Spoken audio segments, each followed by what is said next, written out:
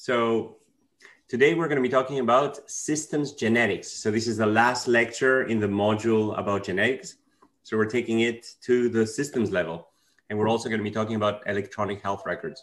So we're going to introduce linear mixed models, talk about heritability definitions, dive into LD score regression, and then electronic health records and GWAS integration. And we're very fortunate to have two guest lectures by Dr. Alkis Price over at HSPH and Dr. Manuel Rivas over at Stanford. So we're going to review very briefly what have we seen so far in this module, and then dive into linear mixed models, polygenic risk scores, heritability, and then talking a little bit about omnigenic models, and then turning to LD score regression. I have some additional slides on advanced topics that we obviously will not have time to cover, and then we'll switch over to Alkis and Manuel. So just to review briefly where we stand, we've talked about common and rare variants, strong effects and weak effects, and polygenic risk scores, the application domains of GWAS, and linkage analysis. We've talked about linkage disequilibrium, which is your friend if you're trying to just simply find where are the blocks of association, because you can genotype only a subset of SNPs and then find the blocks, but it becomes your enemy when you're trying to actually find map what are the causal variants that are driving these associations. And that has been a very much the challenge of understanding the mechanism underlying genome-wide association studies and why it's so difficult to interpret them, because the vast majority of these associations are non-coding and they have multiple SNPs, meaning that we don't know the causal variant, we don't know the target gene, the cell type of action, the relevant pathways, and so on and so forth. So what we've been talking about in this module is how do we integrate epigenomic information for fine mapping variants, and then RNA information, variation information, and deep learning models for sequence function to start predicting driver genes, regions, and cell types to actually get the circuitry underlying these disease loci. And we saw how these apply to specific domains to actually allow us to both uncover the circuitry and then reverse the circuitry. And then last time we looked at how we can actually use GWAS enrichments at the genome-wide level to find relevant tissues using just a very simple enrichment analysis.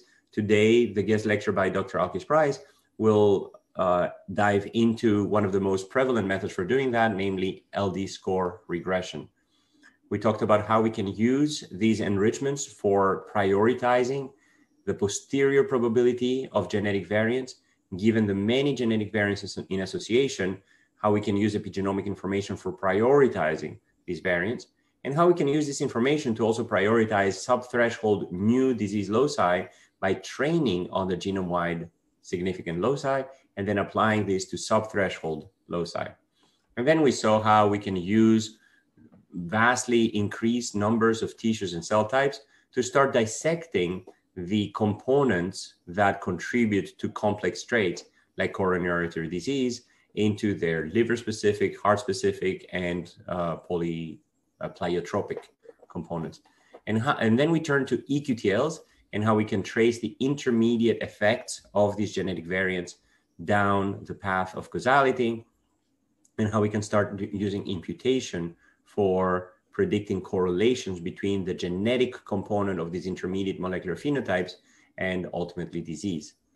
And then we saw the nuts and bolts of EQTLs, and specifically how we can look at expression as a linear regression prediction from genotype and covariates.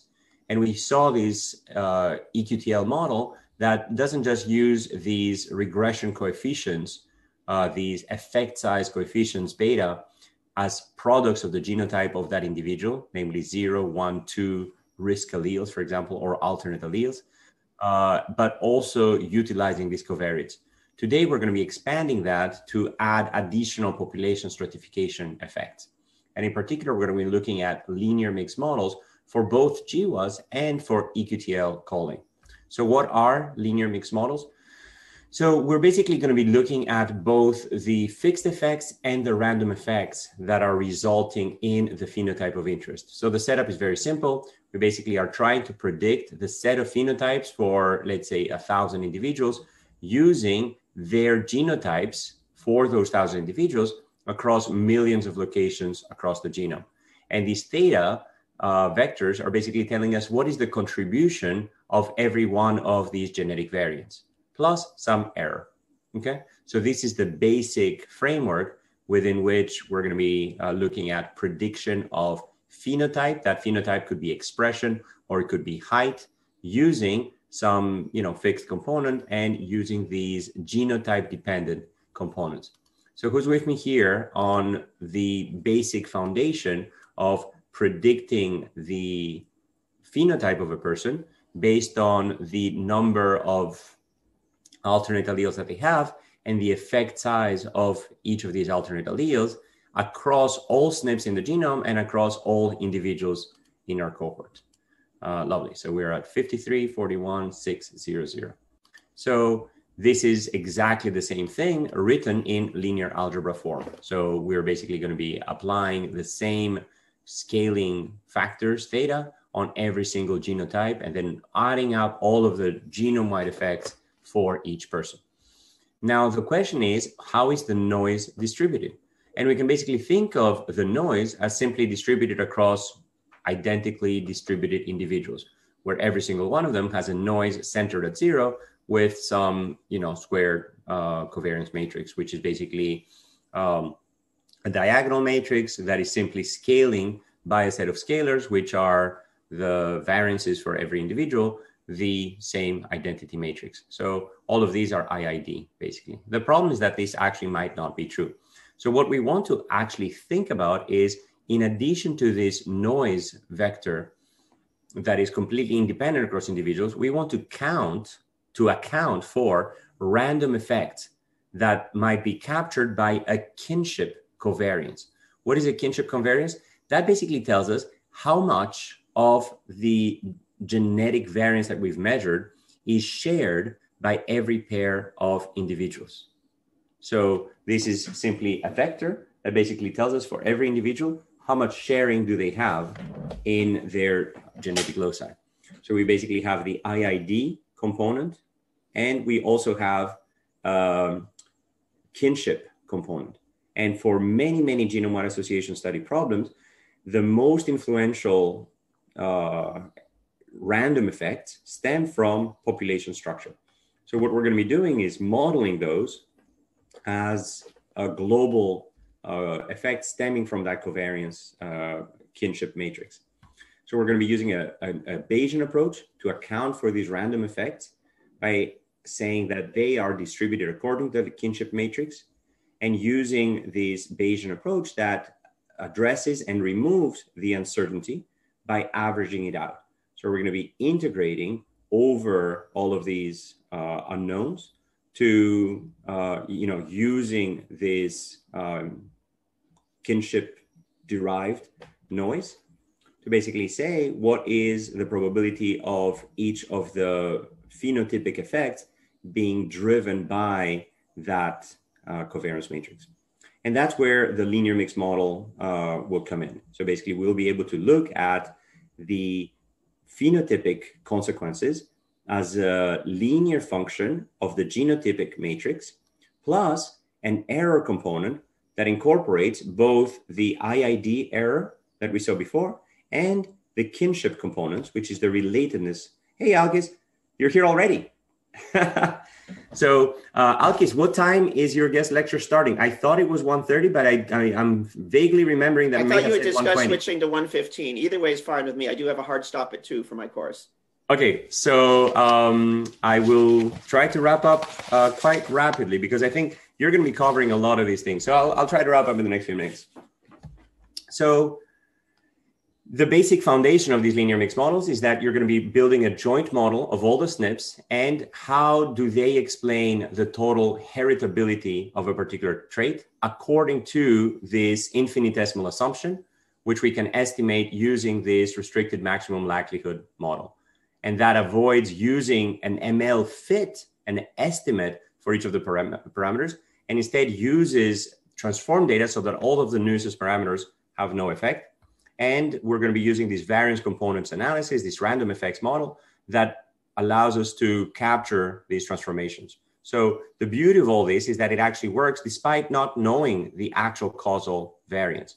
So, and we're going to talk about heritability very shortly. So what this is allowing us to do is actually start capturing a lot of additional variation. So you can use this in two different ways. You can use this by predicting the effect on each of these, for example, intermediate molecular phenotypes from the instantiated SNPs of every individual. And that's very similar from the way that we talked about last time.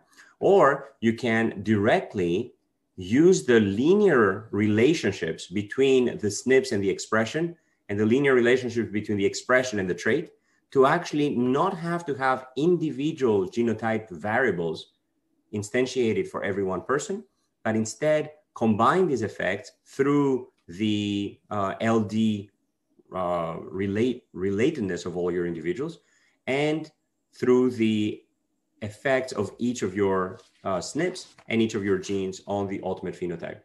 So you can use this to start predicting what are the effects of every SNP on the expression level, for example, for these intermediate phenotypes, using EQTL-based SNP effect, and then using observed factors, which are your covariates that you have observed in your cohort, but also hidden factors that can be learned de novo from your cohort. So you can use these models with an uninformative prior, or you can basically say, well, we expect these parameters to be centered at our maximum likelihood estimate or some other estimate, and then we have some potential noise surrounding that, and you can use prior distributions that match this with either a smooth or a very sharp centering on those, and then search through this parameter space to start inferring the parameters that you would like. And in fact, one of those strongest effects that is acting at the global level is in fact stemming directly from the population differences. So this has been shown, in fact, by Alkis, who's here, to be one of the strongest effects driving these genetic matrices across, for example, the European continent, where if you look at the principal component analysis of the genotype matrix in absence of any kind of phenotypic effect, you basically see that the position of all of your samples according to the first two principal components of variation is in fact recapitulating the geographic location from which they came within the European continent, indicating that there are these global cross-cutting effects on your genotypes. So we can, use all of this to now correct for those matrices and then start inferring that. So I'm very tempted to switch directly to Alkis, and maybe we can cover this at the beginning of the lecture next time. Maybe one of the key points that I want to capture, I think that will be very helpful in preparing for Alkis's presentation, is the concept of heritability. The concept that we can basically ask how much of the phenotypic variance can we explain using additive effects, using dominance effects, and using interaction effects. And a lot of GWAS is making this underlying implicit assumption of additiveness, whereby if I keep adding independent effects of every SNP in the genome, I will eventually capture some fraction of the total heritability. And this heritability is in fact allowing you to start asking how related are any two individuals phenotypically based on how related are any two individuals at the genotype level. And this actually gives you a very powerful approach for computing heritability as simply the ratio of phenotypic variance on genotype, of phenotype similarity on genotype similarity. That's where it gets actually very interesting, because you can actually start asking, if I partition my genetic relatedness into subsets of the genome, instead of asking about this relatedness in the entire genome, I could ask for relatedness in a subset of the genome. For example, only chromosome 1, or only chromosome 2, or only chromosome 3, chromosome 4 only, and so on and so forth. And what was really remarkable is that we found, or at least the field found, that the longer the chromosomes, and here they're ordered by their length, they're numbered by their length in the human genome, the longer the chromosomes, the more variance they explain for many, many of these complex traits, suggesting that phenotypic, the phenotypic basis of disease is almost uniformly distributed across the genome. And you can basically take different 1 megabase genome chunks and then see how much heritability is captured there. And that is actually at the foundation of partitioning the genome in different ways. Instead of partitioning the genome using only chromosome by chromosome, you could start partitioning the genome based on phenotypic annotation or based on epigenomic annotation, for example, DNA hypersensitive sites or promoter regions or UTRs or coding regions.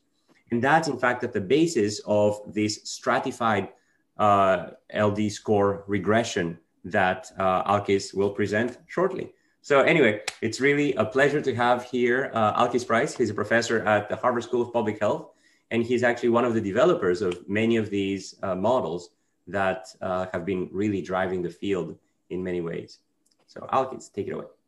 All right. Well, good afternoon, everybody. I'm Alkis Price from the Harvard School of Public Health, and the title that I settled on for my brief presentation is Disease-Critical Cell Types and Cellular Processes Across the Human Body. And this does, as Manolis mentioned, make use of a tool called Stratified LD score regression. When I'm teaching, I like to encourage people to jump in with any questions and comments you may have, both because it's more fun and because it may actually be more informative for everybody that way. So please don't be shy about jumping in. I know Manolis won't be. All right, so this is the outline of my presentation. And I'm going to start with a methods piece and not with a biological motivation piece. But if you would like to know what the biological motivation of why it would be, useful to humankind to learn about disease-critical cell types across the human body, you can find some of that biological motivation in this review paper. But on to the methods piece, and this piece is about stratified LD score regression. The most pertinent reference is Finucane 2015. And so I'm going to start with a definition of SNP heritability. Now, there are different definitions of heritability out there, all of which are important. This particular definition is a function of a particular set of SNPs. And so the underlying value of this quantity in the population is a function not only of the population that you're studying, obviously it's a function of which disease or trait you're studying, it's also a function of which set of SNPs you're studying. If you have a large set of SNPs, then that may have a larger SNPs heritability associated to it than some small set of SNPs. And so with that in mind, we're going to define SNP heritability as a parameter that's defined in the entire population as the maximum value that you could attain in the entire population in terms of maximizing the R squared between your phenotype and any linear combination of the genotypes. So this is defined as a parameter in the entire population. I don't need to make any kind of special assumptions to make this definition. And then, of course, if I happen to have in hand data from some finite sample, then, if I'm lucky, I might have some good method that could provide a pretty good, unbiased, not too noisy estimate of this parameter, based on the finite amount of data that I have. And as Manolis noted a moment ago, the GCTA method of Yang et al. 2010 is the kind of, main paper or first big paper in this space of estimating SNP heritability from human genetic data. But I'm not going to go into the details of that right now. And so above and beyond estimating a single SNP heritability parameter across the entire genome, a wrinkle on that may be potentially very interesting is to define and estimate a SNP heritability parameter for different functional categories. And so when I talk about functional categories, we'll get into this, but you can think about coding versus non-coding SNPs, regulatory SNPs, SNPs that are conserved across mammals. There's different flavors of SNPs in the genome, and it's of interest to partition heritability across those different functional categories of SNPs. And so if we have multiple functional categories of SNPs, maybe we partitioned all SNPs into 5 or 10 or 20 different functional categories, then we can generalize this definition to variances explained by the set of SNPs in each respective category. And this can enable us to reach conclusions. Well, then we have to think about doing estimation in a finite sample, using data from a finite sample, which I'll get to momentarily. but this could enable us to draw conclusions like, coding SNPs are enriched for heritability, or, regulatory SNPs in a particular tissue are enriched for heritability of a particular disease, or SNPs that are conserved across mammals are enriched for heritability, or those types of conclusions.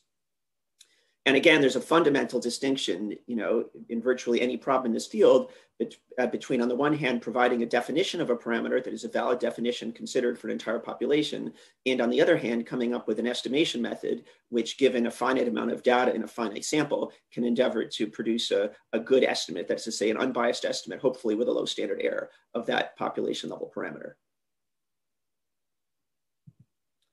All right, so in the early days of statistical genetics, everybody was analyzing individual level data, genotypes and phenotypes for each of thousands of individuals. But as we get into, bigger data sets and disease consortia that are meta-analyzing, summary association statistics from 40 different cohorts, as we move into this phase of the history of statistical genetics, there's an increased amount of interest in analyzing summary statistic data and devising methods to analyze summary statistic data. And this is in large part responsible, this 2012 Nature Genetics editorial kind of precipitated this, in which they didn't require it, but they requested that authors who publish in their journal publicly release their summary association statistics, where by summary association statistics, I'm talking about GWAS association z-scores for each SNP, genotype or imputed SNP analyzed. And in some cases, it can be useful to know the sample size on which that z-score was computed, because there might be some SNPs which were poorly imputed and removed from a subset of the cohort, so the sample sizes may vary a little bit with the SNP, and it's useful to know that. And at the bottom of this slide, I've noted that in many of the applications, it's useful to have reference LD information, linkage disequilibrium information about correlations between SNPs computed, for example, using some population reference panel such as 1,000 genomes. And so mostly today we'll be talking about methods that analyze summary statistic data, which certainly for most diseases you could think of, schizophrenia, rheumatoid arthritis, Crohn's disease, whatever disease you're interested in, chances are you're going to have the best opportunity to analyze very large sample sizes if you're willing to willing to make do with summary statistic data rather than having complete access to individual level genotypes and phenotypes. All right, and so the method I'm going to talk about, stratified LD score regression, is a method, first providing a little intuition before we get into the math, is that we're going to regress chi-squared association statistics from a disease GWAS. This is a regression performed across SNPs, and we're going to regress the chi-squared association statistics with LD from different functional categories. And the idea here is that if I want to assess, for example, the hypothesis that there might be an excess of heritability in coding SNPs, I don't just want to look at the association statistics for coding SNPs and compare them to the association statistics for non-coding SNPs, because the association statistic, it's not just coming from the causal effects of a given SNP, it's also coming from the tagging effects of a given SNP, where you're tagging other causal SNPs. And that's why, the hypothesis might be something like SNPs that tag a lot of coding SNPs have higher chi-square statistics. That's kind of a more appropriate hypothesis to test than the hypothesis coding SNPs themselves have higher association statistics than other SNPs. And so this method relies on the very fundamental idea, due to various different Yang et al. Papers, that when you're running a GWAS, an average chi-squared greater than 1 does not imply confounding. So, back in the old days, a long time ago, people thought, well, if I'm running a GWAS, maybe using only a few thousand samples, nearly all the SNPs are probably null SNPs, which should, under the null, have, an average chi-squared of 1. Or you can also compute the median chi-squared, which is a little bit more robust to outliers. That's called lambda genomic control, but I'm not going to get into that. At a small sample size, the average chi-squared should be pretty close to 1. In the old days, when your average chi-squared was substantially above 1, people would think, oh no, my average chi-squared is greater than 1. I must have some kind of problem with confounding due to, population stratification or cryptic relatedness or something like that. But people, realized over time, particularly in this Yang et al. 2011 paper, people realized over time that as we get to large sample sizes, we can expect our average chi-squared statistics to be greater than 1 due to true polygenic signals. And some of this math is from Yang et al. 2011, where we actually can write down as a function of the SNP heritability, well, both the SNP heritability and the amount of LD, the precise extent to which we expect the average chi-squared to be bigger than 1. And so this equation over here, this is an equation which literally specifies the precise amount by which you expect average chi-squared to be bigger than 1. And the more LD you have, this quantity here is the average LD score across SNPs, where an LD score is just a sum of R squareds that a SNP has with itself as well as other SNPs. The more LD you have, the higher the average chi-squared is going to be, because the chi-squared association statistic, the amount by which it exceeds 1 due to causal, due to true signal. Well, that true signal could be causal signal, where a SNP is biologically causal, but it could also be tagging signal, where a SNP is not biologically causal, but is correlated to some other SNP that's biologically causal, and thus has sort of true signal, an average chi-squared greater than 1. So this idea that goes back to Yang et al. 2011, that an average chi-squared and greater than 1 does not imply confounding, but is actually an expected consequence of a particular level of SNP heritability coupled with a large sample size. This is the idea that kind of lies at the heart of this method, stratified LD score regression. So we can start with LD score regression without functional categories, and it looked like from Manolis' outline he might have already gone over it, but we can still go over it. So here we're gonna regress for each SNP. This is a regression across SNPs. We're gonna regress for each SNP its chi-squared association statistic on that SNP's LD score. That is to say, it's sum of R squareds with itself as well as other SNPs. And we expect that the intercept that we'll get from this regression should be equal to 1 if there's no confounding, or greater than 1 if there is confounding. So in practice, do you need to worry about any SNP outside your LD block? How many LD blocks away? In practice, we've done this, we've restricted the computation of the LD score to plus or minus 1 megabase, which is generally sufficient. I mean, LD for common SNPs, typically only extends on average about, maybe 50 kb in European populations, going down to maybe 25 kb in African populations, which were not subject to the out of Africa bottleneck, which increased LD. That's on average. Obviously, you're going to have some LD spanning further than that, particularly as you go to low frequency SNPs. And so we elected, I think, in all of these papers to go to plus or minus 1 megabase. Has anyone tried doing the full computation across all SNPs in the genome versus, say, just the 1 megabase neighborhood versus, say, a few LD blocks surrounding to see if there's any difference? Yeah. So this gets complicated. I mean, number one, it might be very computationally intensive. Number one, it might be very computationally intensive. Number two, if you're looking at a reference LD sample, there really isn't going to be any across chromosome LD. Like it's sort of in some sense, especially if it's a very homogeneous LD reference panel, it's literally impossible for there to be a cross chromosome LD. Carry on. Sorry for the distraction. If you're so lucky to have individual level data and access to the within GWAS samples LD, there could be a cross chromosome LD due to chance, right? If I have a finite sample, and this happens particularly often for rare SNPs, if I have like a singleton on one chromosome might be correlated, to a singleton on another chromosome if it just happens by sheer chance that the reference allele is present in the same individuals for both of those SNPs that lie in different chromosomes. Yeah. And the situation seems to be, one of the projects in our group led by postdoc Martin Zhang is kind of looking into these issues in the case of rare SNPs. And once you start to go to rare SNPs, then the issue that you just raised, Manolis, kind of becomes more important, and it becomes more appropriate to consider sort of chance, not population level, but sample level chance LD between chromosomes in the finite target sample.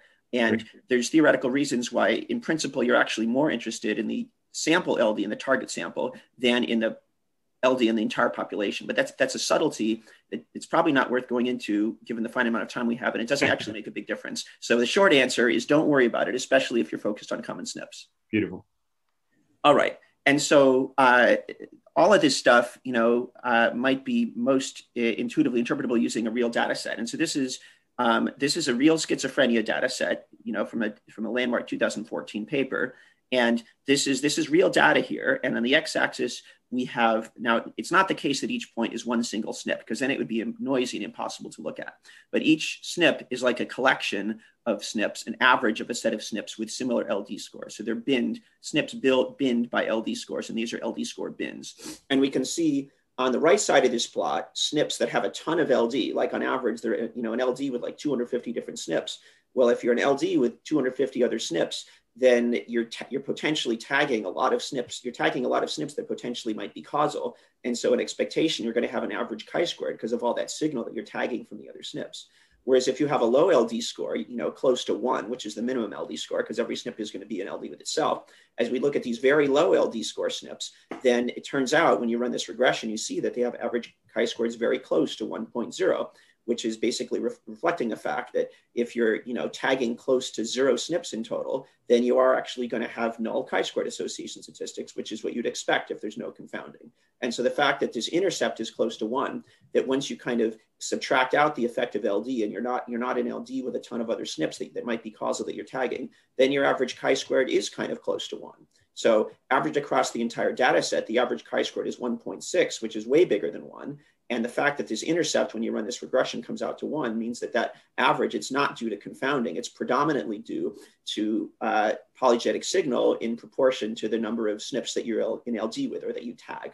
And the fact that this intercept is 1 implies, or close to 1, implies that it's not about confounding, it's about LD tagging of causal signal. So that's what it looks like if we don't have functional annotations. Well, the intercept tells you about confounding. Then the slope, if I may just briefly go back to the main equation here in this slide, the slope can be used to estimate this quantity, which gets you to the SNP heritability. And so the slope, it being equal to this quantity, can be used to estimate the SNP heritability. And we have to be a little bit careful when we talk about SNP heritability, which set of SNPs we're estimating the SNP heritability of. And it turns out in this case, we're estimating the SNP heritability of whichever set of SNPs is in our LD reference panel, such as 1,000 genomes. Now we can make this more complicated, add an interesting layer of complexity by saying, instead of just looking at, the total LD score of a SNP, we can look at the LD score of a SNP with respect to SNPs in a particular functional category. So like, for example, the LD score of a SNP with respect to coding SNPs. And if that's the sum of the R-scores of that SNP with all coding SNPs.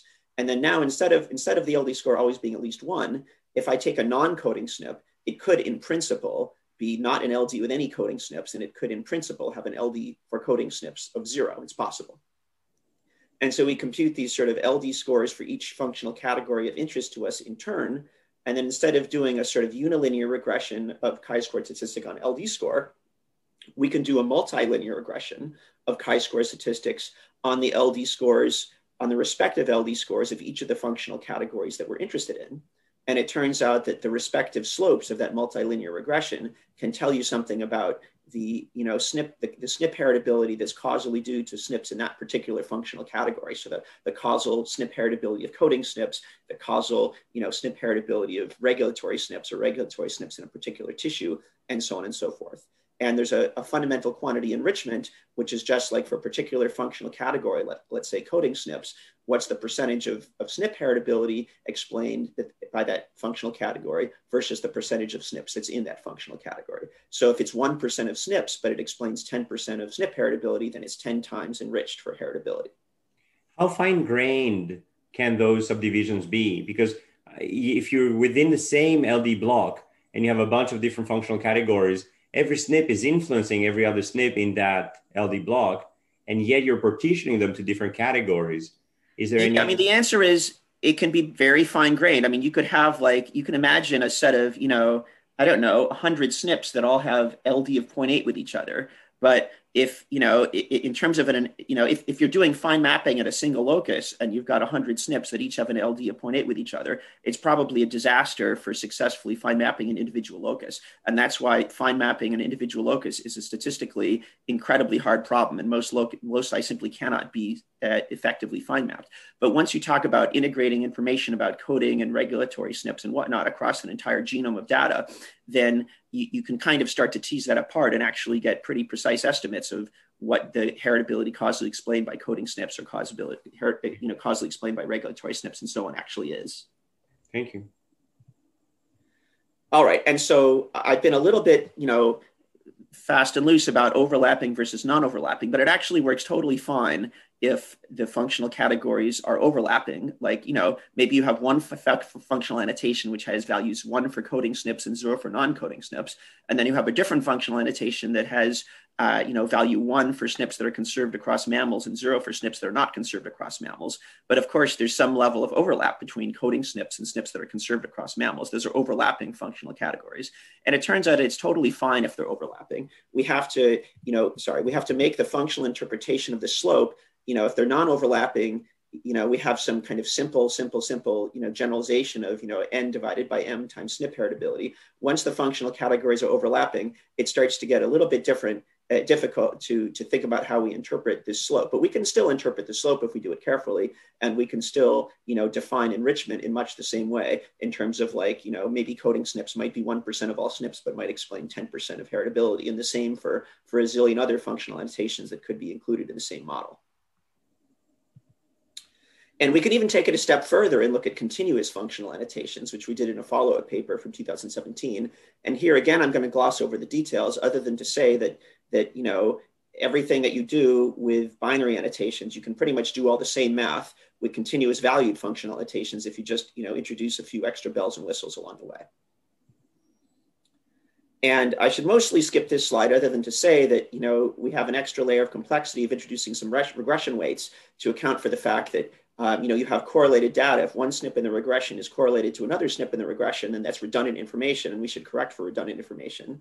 And there's a different phenomenon, which is, it's actually a statistically correlated phenomenon, but it's a fundamentally different phenomenon, involving heteroscedasticity, in which we know that a SNP with higher LD scores has a higher mean and also variance on its chi-squared, and we should probably account for that as well, so that SNPs with high LD scores don't totally dominate the output of the regression.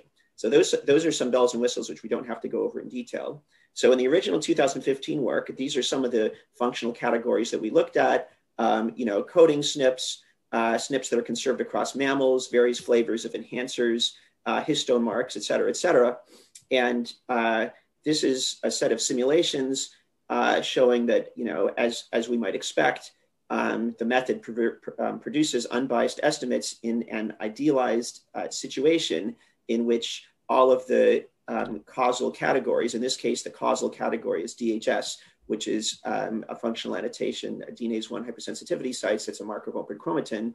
And as long as the model knows about the causal categories, it should come as no surprise that LD score regression, regardless of whether we just tell it about these two categories, DHS and non-DHS, or whether we tell about it the full baseline model with all of these different annotations, that you could throw in 30 annotations in the model and do a multilinear regression on 30 annotation categories. Either way, it works pretty well, just as if you used individual level data REML methods to partition the heritability across the two categories. All those approaches produce basically unbiased estimates. But the tricky bit comes when you have causal categories that are not in the model. So, in this case, we have, you're going to use the same causal category, DHS, but we're going to not put that causal category in the LD score regression model.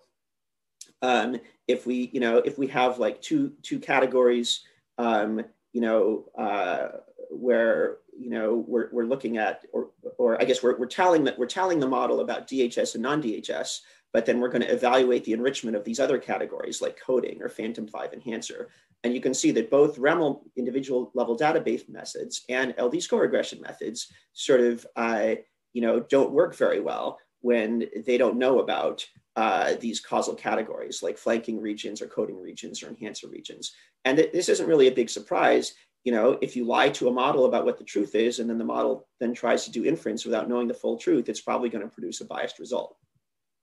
But the good news is, if we try to run LD score regression and we include all these, categories of the baseline model that we use when we run stratified LD score regression, and then we remove the causal category, but we retain all the other categories in the baseline model, then the good news is that stratified LD score regression still produces pretty close to unbiased estimates.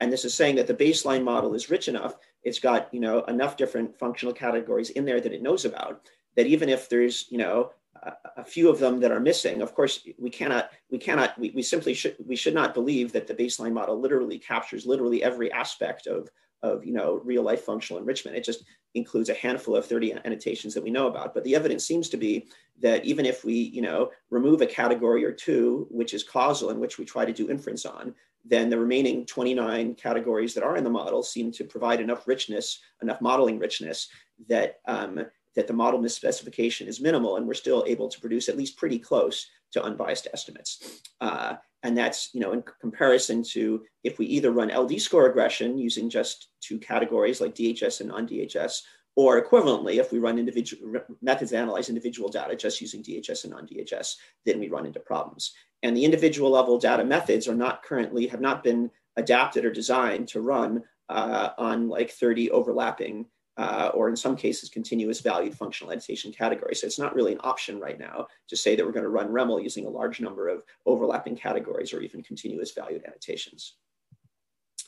All right, there's a subtlety that I feel like I should skip over where, you can still violate model assumptions if you're not careful. If you look at like top cis-QTL in gene expression data, then that's an example of an annotation that doesn't satisfy the fundamental model assumption that any SNP that as a function of its annotations, SNP effect should be IID, because it turns out that, SNPs that are in LD with top cis-QTL might be causal eQTL because top cis-QTL might be tagging. And so the analysis of this annotation of top cis-QTL fundamentally violates the modeling assumption that is a function of the functional annotations that you're looking at, all SNPs are IID subject condition on their annotation values. And that modeling assumption turns out to be false if you look at an annotation called top cis-QTL, which can include a lot of tagging SNPs that just happen to be the top cis-QTL the locus.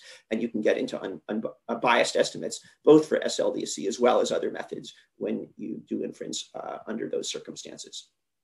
All right, so I don't have a lot of time left. This is a natural time to switch gears from the methods piece to the real data piece, which to me is really the best way to kind of teach methods science, is to see what's going on when you look at real data. So now we're going to look at some of the applications of this method to some chromatin data and also some gene expression data. And maybe we might even get to LD dependent architectures. So these are the 17 traits that we analyzed in the initial work. These are all publicly available summary statistics in fairly large sample size. These days, 100,000 would count as fairly large and not extremely large. Extremely large would be like 500,000 or a million, but still fairly large sample size. And one of the initial findings is that coding SNPs actually are enriched for SNP heritability of diseases and complex traits, depending on which particular traits you're looking at. We see the largest enrichments for autoimmune diseases and height, and maybe slightly lower enrichments for schizophrenia and BMI.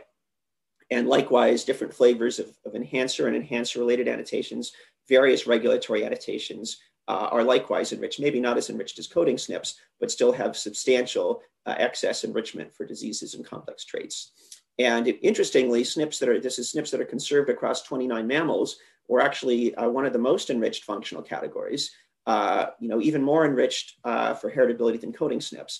And that's saying that SNPs that, in the sort of, mammalian phylogeny, where you have a SNP in humans in a part of the genome that has just not tolerated any mutations in the course of mammalian phylogeny, then that means that SNP is probably doing something important. And if it's doing something important, then it might have a pretty substantial impact on disease.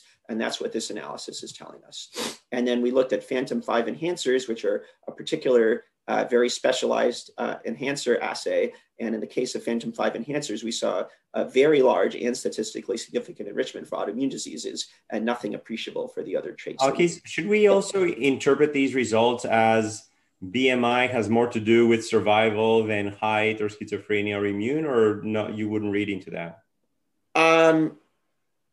That's a good question. I think we have to pay attention to the standard errors here. I think it's true. Well, so first of all, if we have a SNP that influences, let's take schizophrenia as example. Schizophrenia is a good example. If we have a SNP that increases your risk of schizophrenia, there's a point of view that says, well, if a SNP is going to increase your risk of schizophrenia, individuals with schizophrenia on average have fewer children. That's probably been true for tens or hundreds of thousands of years. Then, mutations which, increase your risk of schizophrenia probably cause you to have fewer children. But what the community actually believes is that there's something else that's going on, something called pleiotrophic selection, where if you have a SNP that influences schizophrenia, it probably impacts the brain in all sorts of ways. And, It might even be a SNP that reduces your risk of schizophrenia, but it's still going to impact the brain in a profound way. And nearly all mutations, do have a bad impact on fitness. Now, of course, we know that there's a few mutations that have done great things that have caused us to be humans and not chimps over the past 5 million years. But nearly all the time, mutations do bad things. Even if it's a mutation that's going to reduce your risk of schizophrenia, it's probably doing a bad thing. And so there's some sort of unsigned coupling between SNPs that impact schizophrenia and SNPs that impact reproductive fitness. So there is some sort of coupling there. And maybe we might read into the sort of strength of that coupling being higher for some traits and lower for other traits. And, maybe it might be higher for brain-related traits because brain-related traits, SNPs that impact brain-related traits, might be under strong negative selection, and maybe less so for autoimmune diseases, perhaps. Yeah. And I also want to point out to the class, of course, that directionality doesn't matter. So it's not BMI per se for either super thin or super heavy. It's really that stuff that has to do with metabolism, period, right? Yeah, and really, any SNP that impacts anything is probably, any SNP that impacts just about any disease or complex trait is probably impacting something else as well, which probably reduces fitness, or the derived allele is probably reducing fitness. Great, carry on, thank you. And why are these categories functionally enriched? It turns out in this paper on polygenicity, and I'm not going to get into the details of the method, the ultimate conclusion was that the reason why these functional categories are enriched for heritability it's actually not due to larger causal effect sizes. It's not like you have the same number of causal SNPs, but they have larger effect sizes. That's not true at all, because it turns out that common SNPs have some kind of soft upper bound on what the effect sizes can be due to the constraint of negative selection, where if a SNP does a lot of things, negative selection is not going to allow that SNP to increase to being common in the population.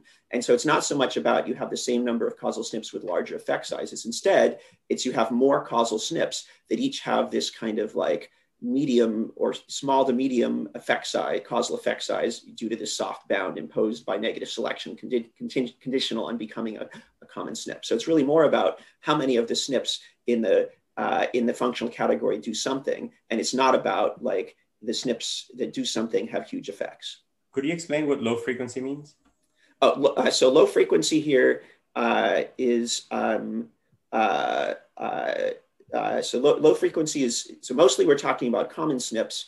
Low frequency SNPs are SNPs between 1% and 5% monoallele frequency. Right. And so both in terms of heritability enrichment and in terms of polygenicity enrichment, this means that low frequency SNPs are less polygenic. There tends to be less heritability per SNP, and they also tend to have sparser effects. Isn't this a little counterintuitive? Isn't what a little counterintuitive?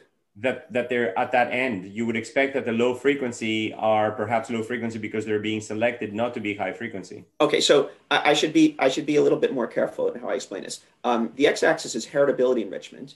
For any given SNP, the amount of heritability explained by that SNP is proportional to its per allele effect size squared times p times 1 minus p, where p is the allele frequency. So on the one hand, we know that that rarer SNPs, such as low frequency SNPs, have larger per allele effect sizes. Each allele has a larger effect. But we also know that after you multiply by p times 1 minus p, they actually have smaller per SNP heritability. Yeah. So the normalized one might actually be at the other end of the spectrum. Yeah, if you were to look at per allele effect size, then rarer SNPs would on average have larger per allele effect sizes, or squared per allele effect sizes. Thank you. All right. And so now we're going to get into the part, we're finally at long last going to get into the part that corresponds to the title of the talk, having to do with inferring disease critical cell types. And so this is in the original 2015 paper looking at cell type specific regulatory annotations, looking at the ones that were most enriched for a particular disease. And this is obviously just a few of the most notable examples, but for schizophrenia, it's brain regulatory annotations that are most enriched. For height, it's connective bone regulatory annotations that are most enriched. And for rheumatoid arthritis, it's immune cell types that are most enriched. And this is, of course, very consistent with known biological knowledge. And this is a proof of concept, at least on this slide, that you can use cell type tissue or cell type specific regulatory annotations coupled with a disease heritability enrichment analysis using stratified LD score regression to infer disease critical tissues and cell types for diseases and complex traits. This is a larger set of traits on this slide, and some of these, including smoking and educational attainment, where it's not a huge surprise that the brain would be important, but these are results that had not previously been attained with genetic data due to a very limited number of genome-wide significant SNPs for these traits at the time that the Finucane 2015 study was conducted. I think it was 1 and 3 genome-wide significant loci respectively for these traits. And this is a demonstration, especially for these highly polygenic traits, that a genome-wide polygenic approach can, in some instances, yield greater biological insights than traditional approaches that focus their efforts on genome-wide significant SNPs, which may be very low in number for these highly polygenic traits. All right, so this is a follow-up paper of Finucane 2018, where we're using specifically expressed genes. So this is kind of a totally different approach. Now we're getting into gene expression data, and we're using specifically expressed genes. And so this is saying that genes that are specifically expressed in brain relative to other tissues are enriched for schizophrenia. Genes that are specifically expressed in connective tissues compared to other tissues are enriched heritability for height, and genes that are specifically expressed in blood cell types or immune cell types have enriched heritability for rheumatoid arthritis. So this is very much a complementary approach using a different type of data than the sort of cell type specific histone marks or chromatin marks that we were talking about a moment ago. And these results were, in general, broadly concordant with the results on chromatin data, but there are instances of data sets where you actually get better resolution in the gene expression data that's available as compared to the chromatin data that's available. So it's a complementary approach. I mentioned continuous functional annotation, so I am going to have to head out in a couple minutes, but there's a piece here on continuous functional annotation that has to do with LD-dependent architectures, where an LD-dependent architecture refers to the dependence of causal effect sizes on the level of LD of a SNP after conditioning on minor allele frequency. And we were very surprised to see that SNPs with lower levels of LD, even after you've adjusted for MAF, have larger causal effect sizes. And this is true for all 56 traits that we studied from agent menarche to unibrow, where there's a fundamental effect where SNPs with lower LD have larger causal effect sizes. The story here is rich and complicated. It turns out to have something to do with negative selection. And there's reasons why negative selection kind of plays into these LD-related annotations and leads to this phenomenon that SNPs with lower levels of LD at a given minor allele frequency actually have larger causal effect sizes. So it looks like I've run out of time. I'm sure Manolis can share these slides with you, and you can see maybe on your own time the piece of this that has to do with analyzing single-cell RNA-seq data to learn at sort of more exquisite resolution some things about disease-critical cell types. Other than that, I'm going to have to go. I might have time for maybe another 1 or 2 very quick questions. I want to really thank Alkis for a beautiful, beautiful presentation. So I don't think we should hold you any longer since you have actually a class starting at 2 o'clock. So thank you so much. Okay, thanks for the invitation.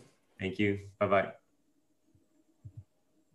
All right, Manny, I see that you're here as well. So it's a real pleasure to introduce Professor Manuel Rivas from Stanford University. A longtime friend and, in many ways collaborator, especially through his most recent student, Yosuke. So Manny, it's such a pleasure to talk to you. So he'll be telling us today about how do we combine electronic health records, genome-wide association studies, and genomics, basically taking what Alkis focused on, which is one trait at a time, and now asking, how does that apply when we look at the entire electronic health record of a very large cohort of individuals? Manny, take it away.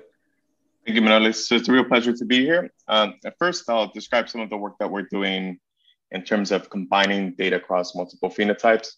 So just to give a brief overview, one of the data sets that, that we have been thoroughly studying is the UK Biobank data set.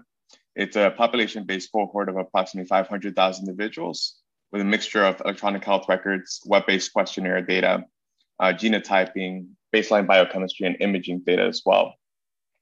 So it's a rich resource with thousands of phenotypes and very rich data set on the genetic level as well.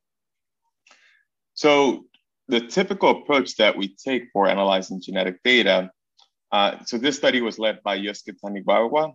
It's in Nature Communications, Components of Genetic Associations Across 2,000 Phenotypes in UK Biobank.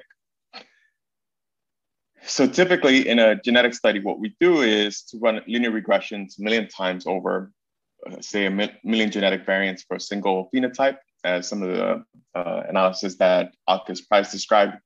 So typically what you find is polygenic characteristics where multiple genetic variants across the genome are associated to a given trait. Given that we had access to UK Biobank across thousands of phenotypes, we can also ask the question, for a given variant that we find to be associated with a phenotype, are there associations as well to other phenotypes among the thousands of phenotypes we have access to? And this is just one example of a genetic variant where we've analyzed the association for multiple phenotypes. So here, this genetic variant has association to many fat measures. Here on the x-axis is just the minus log 10 p-values of the linear regression model applied to those phenotypes. And on the right hand, we have a beta or effect size plot where we see the effect size across these multiple measurements that we have access to. It also makes you question if they misinterpreted the question about being fed up. That's right. That's right. Exactly. So sometimes you get some spurious associations as well, but other times it may be ascertainment issues. So one of the nice things about the characteristics of genetic association studies is that we have access to extreme polygenic traits, and we have pervasive pleiotropy, which sometimes limits the interpretability of genetic associations So here is just a diagram where we connect the genetic variants of the genome across thousands of traits, and you see many connections, mappings between the genetic variants and the traits. So one of the questions we asked is whether some of those connections can be described by a lower latent component that maybe can be best characterized by maybe hundreds of components. So some form of lower rank dimensional representation of the genetic association studies. And as Alkes showed, for many of the traits that he's analyzed, he sees some shared characteristics. And that is definitely true of the UK Biobank data as well. So this approach we refer to as decomposition of genetic associations, where the idea is to disentangle many-to-many mappings into fewer components. So we refer to this approach as Degas after the painter Edgar Degas. And the idea is that for any given phenotype, this pictorial diagram seems to show, for any given phenotype, you may be the genetic components may be shared across many other traits. So here's just an example of one phenotype with genetic components shared with the green component, the blue component, and the pink component, for example. So one of the things that we had access to was access to the genetic mapping of thousands of traits. So we can represent that data as a matrix W, where on the x-axis we have the variants, and on the y-axis we have the phenotypes. I think this data set was about 500,000 variants for 2,000 phenotypes. The matrix itself is composed of summary level data, so summary statistics, and that will be a theme that you'll hear more and more in this talk. And summary statistic is just of the flavor of a linear regression effect size estimate, along with a p-value or z-scores that corresponds to that p-value. So one of the approaches that we took was to just apply a truncated singular value decomposition approach to that matrix, and to represent that matrix in a lower rank component of about 100 components, 100 PCs.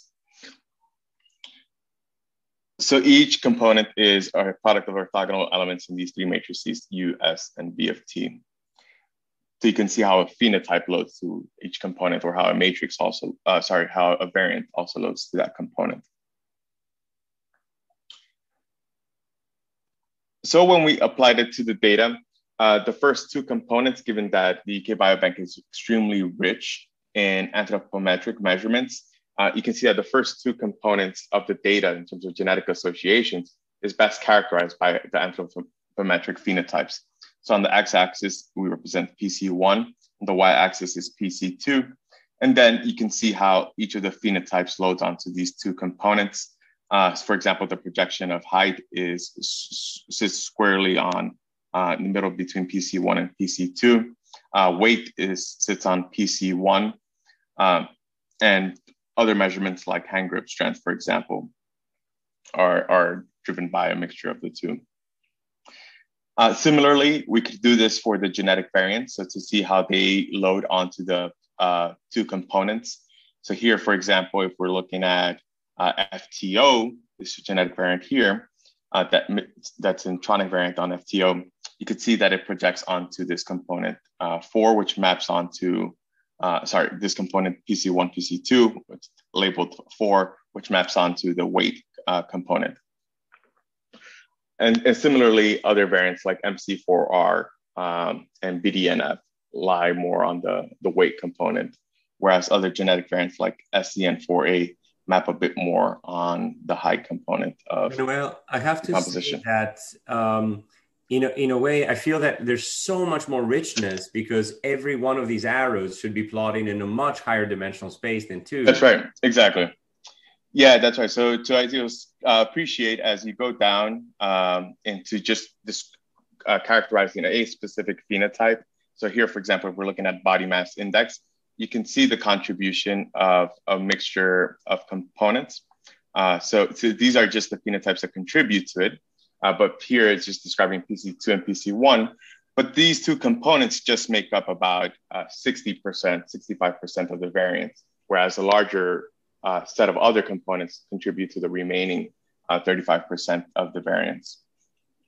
So here, just to characterize, PC2 corresponds more to the fat component of body mass index. If we're looking at the phenotypes that load onto that projection, and PC1 corresponds more to the fat-free mass component. So the composition and contribution components for a given trait can be quantified with some scores. And here is a way that you can give meaning to each of the components. So body mass index, not surprisingly, is made up of a fat component and a fat-free mass component. Now, this has consequences for how we think about genetic risk as well. So if you were to think about the genetic risk of BMI, the genetic risk of BMI would be contributed of a fat component and a fat-free component among the other components as well. So one way that we use this in order to study some specific genetic variants was looking at these protein truncating variants that are predicted to have strong functional consequences on gene function. One of the reasons that we're quite interested in these protein truncating variants is that they give pretty much direct inference as to what gene is involved, what variant is involved. In addition to that, we also have some PTVs that we identified to have strong effect sizes. Here, looking at the decomposition of genetic associations for PTVs or these protein truncating variants across the thousands of traits. Again, if we focus on PC1, and here for the PTVs, it's PC3 that makes up the second largest contribution to body mass index. We see a genetic variant here labeled S2 that projects onto the component that corresponds to like fat-free mass and high cholesterol level. And that corresponds to this genetic variant or PTV in this gene called PD3B. So it has more of a high cholesterol, fat-free mass contribution to BMI. Whereas if we focus on 1, which corresponds to this axis here, this one corresponds to phenotype 5 and 6. And 5 corresponds to hip circumference and weight, so more of the fat component of body mass index. And one of the reasons why we're quite interested in this is because we want to identify genetic variants that may contribute to adipogenesis or lipolysis effects, rather than just having a fat-free effect on body mass index. And so one of the things that we did was to take some of these variants for functional follow-up. And GPR 151 does seem to have functional consequences on adipogenesis, which is quite nice. And here, if you were just to represent the association of that genetic variant across the set of phenotypes that we had access to, you can see that a large fraction of these are fat mass measurements, with some fat-free mass measurements as well associated with the genetic variant. So one of the things that we've done as well is to make available the genetic associations for 2,000 phenotypes on this website called Global Biobank Engine. And the idea is that it becomes a search portal for anybody to either search their favorite gene, their favorite variant or phenotype, and browse the set of associations that are available by combining the sets of rich phenotypes that's available in UK Biobank with the hundreds of thousands of genetic variants that are also available. It's a resource that's available online at biobank.stanford.edu and available to anybody in the world. And currently it supports a mixture of data, including exome sequencing data, array genotyping from UK Biobank, Million Veterans Program, Biobank Japan, and some meta-analysis as well, where the idea is to combine the summary statistics across the 3 biobanks in order to improve power for detecting genetic associations. Million Veterans Program is one of those projects based in the United States that has very rich combination of electronic health records with genetic data. So some of the ideas that come to bear here are also being applied in that setting as well, and in Biobank Japan. In fact, there's this one paper where we apply this singular value decomposition approach across summary statistics to the combination of UK Biobank and Biobank Japan summary statistics. So one area that I did want to share with you is also identifying these experiments of nature. So these mutations that are predicted to have strong effect on gene function that sometimes have the effect of lowering risk for disease. And one of the reasons why we're quite excited about that space is because then it does lead to some therapeutic hypotheses that we may want to follow up by mimicking the effects of those mutations. And it can guide the selection of targets for drug discovery as well. And I'll just give you a few examples of those where we've succeeded in identifying some strong effect mutations. So just to give you a snapshot of the data sets that we're looking at data sets that are quite massive in scale, from millions of samples to tens of thousands of measurements. So how do you then identify and hone in, and in terms of millions of gender variants? So how do you hone in into specific genetic hypotheses that you want to follow up later? One way to do that is by going from these big data sets to small data sets where you have summary statistics, and diving deep into genetic variants that are predicted to have strong functional effects and a strong effect size as well. In the UK Biobank, we've identified loss of function truncating variants that are predicted to break the protein coding sequence of genes. And in the study that we ran in 2018, we tried to identify individuals that carry these human knockout mutations, individuals that were likely to have a broken copy of a gene. And in fact, instead of conferring risk to disease, these individuals seem to have conferred protection against disease. One example of that is a protein truncating variant that protects against asthma. By looking at multiple measurements, including blood biomarkers, we were able to identify that these mutations ended up having strong lowering effects on eosinophil counts, and also having about a 2-fold to 3-fold decreased risk against asthma in this gene called IL-33. Similarly, in a gene called IFIH1, we identified strong effect mutations that lowered the risk for type 1 diabetes, lowered the risk for hypothyroidism, psoriasis, but also seems to increase risk for other diseases like ulcerative colitis. Nonetheless, paving the way to a pretty strong therapeutic hypothesis because the effect size were about 2-fold conferred protection against type 1 diabetes and about 1.5-fold effects for psoriasis and hypothyroidism. So a theme from this is basically the idea that we learn from these experiments of nature across populations. And one of the areas that we've put a lot of effort into is making these resources available so that we can improve inference by combining summary statistics across multiple biobanks. So first, I gave you a flavor as to what you do if you have access to data from a single biobank with thousands of phenotypes. Now, what do you do in the setting of having access to multiple biobanks?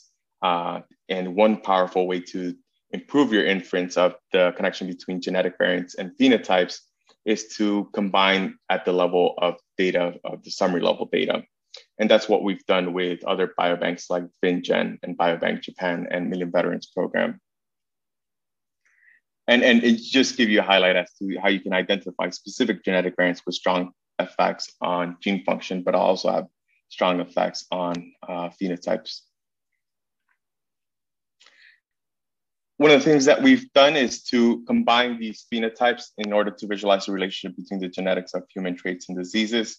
So we've estimated genetic parameters like correlation of genetic effects and heritability or polygenicity of disease, which you've heard a bit more about from August Price talk, where the idea is to characterize the extent to which the contribution of genetic variants contributes to the phenotypic variance for any given trait and how that relates in terms of the covariance of specific pairs of traits as well.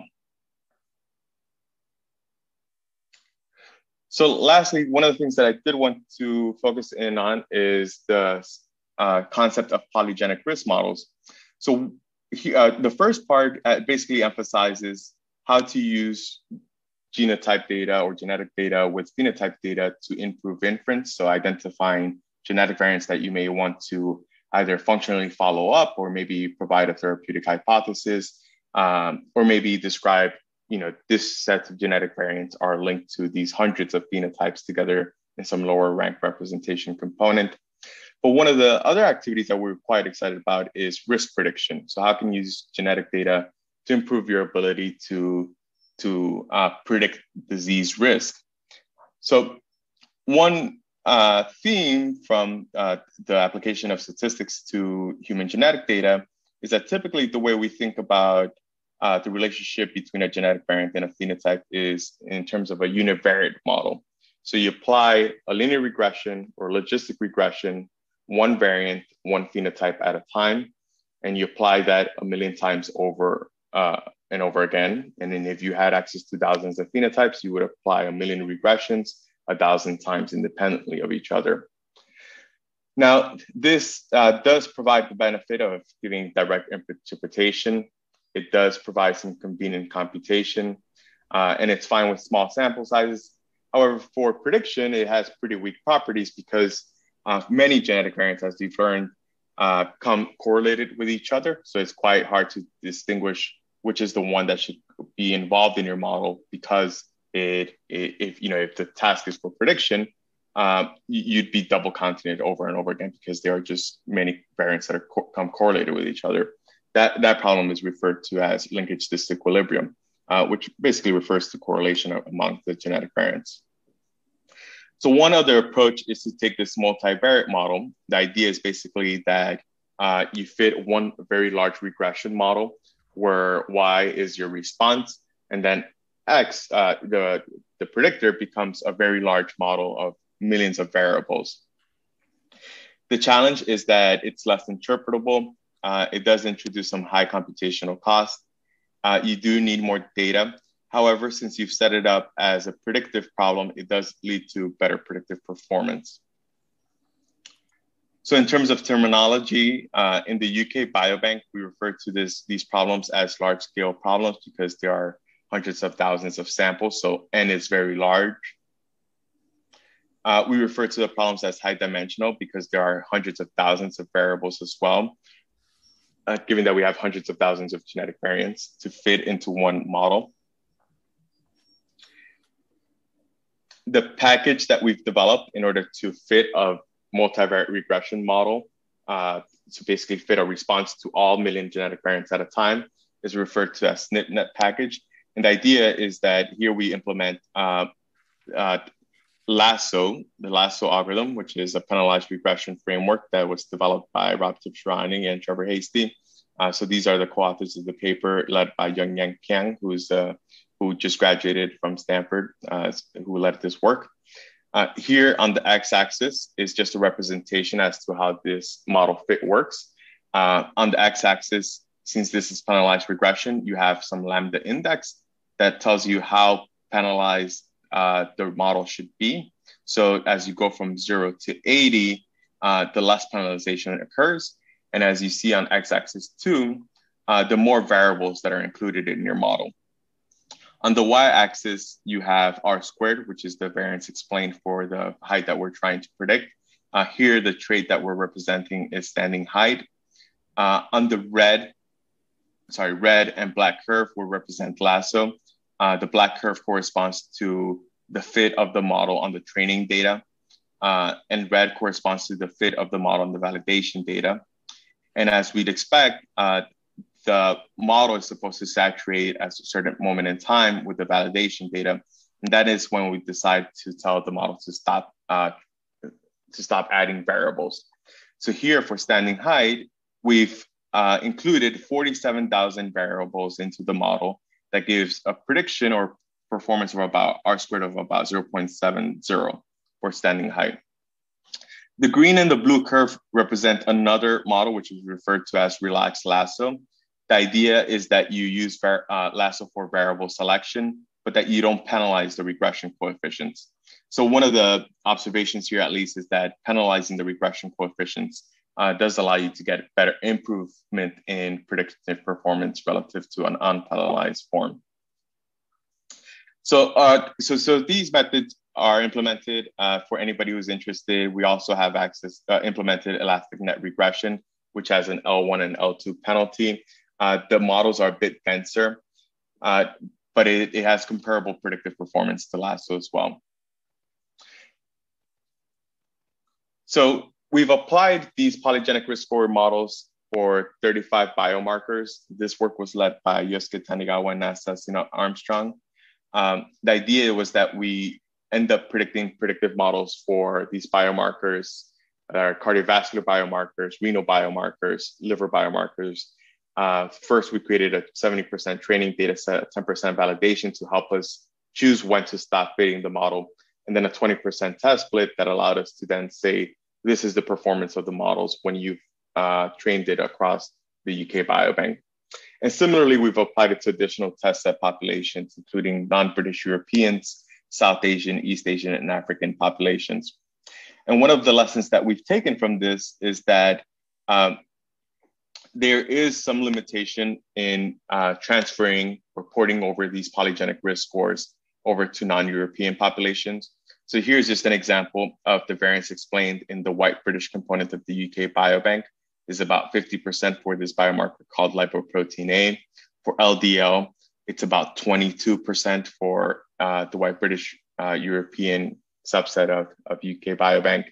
In the non-British European, the performance is quite comparable as well. So about 40% and about 20% for LDL.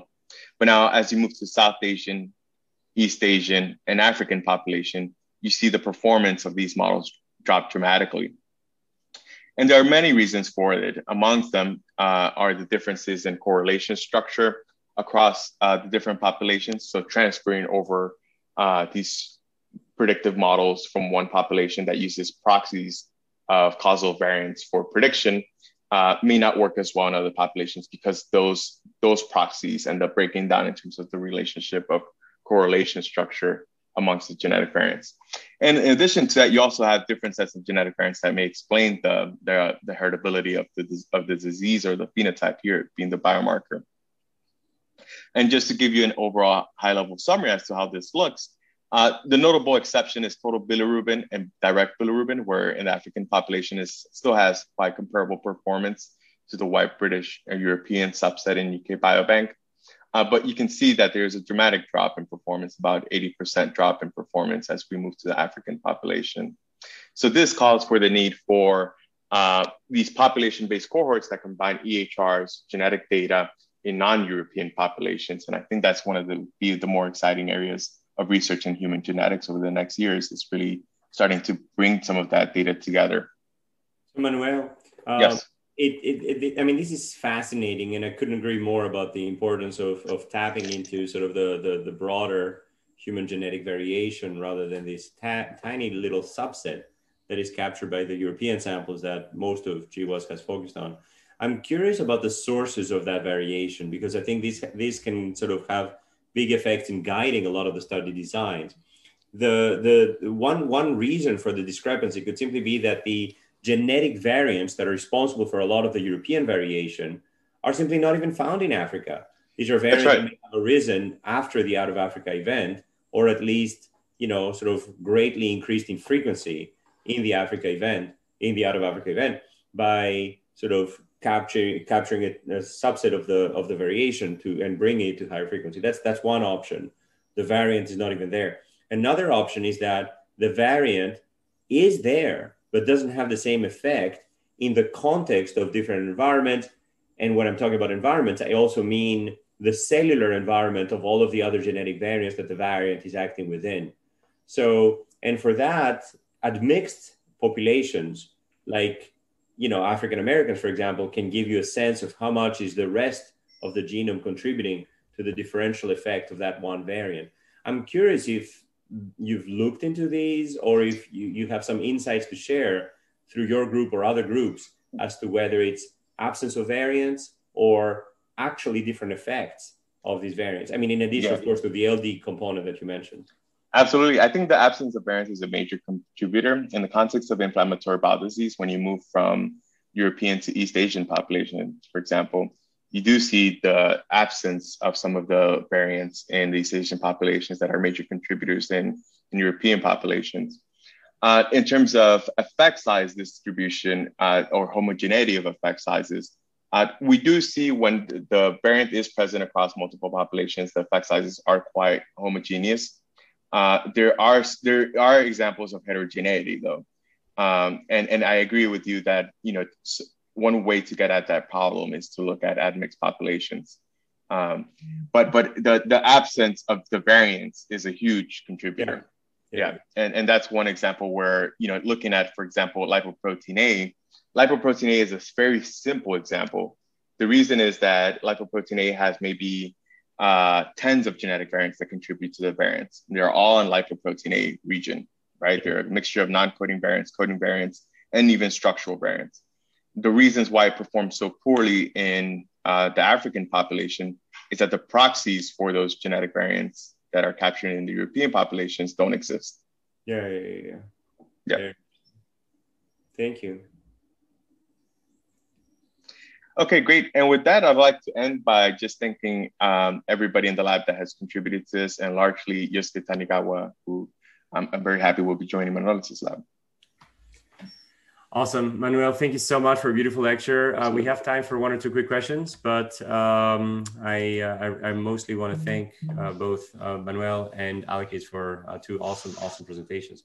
So Manuel, I mean, we are so fortunate to be able to have people of your caliber join us on, just for even 30 minutes. I mean, the proximity that we've had despite the distancing of the proximal people is, one of the perks, I have to say, of this horrible situation that we're in. One of the questions that I always ask our guests is, will you be able and willing to sort of supervise students who are interested in doing research projects in these topics, especially with UK Biobank, polygenic scores, and pleiotropic effects? Absolutely. Would love to. Awesome. Very cool. All right. Well, thank you very much, Manuel. All right. Thank you. I think we have just thank you in the chat. All right. Awesome. Thanks, everyone. And then see you next week. Bye-bye. Well, thank you. The TAs can come around.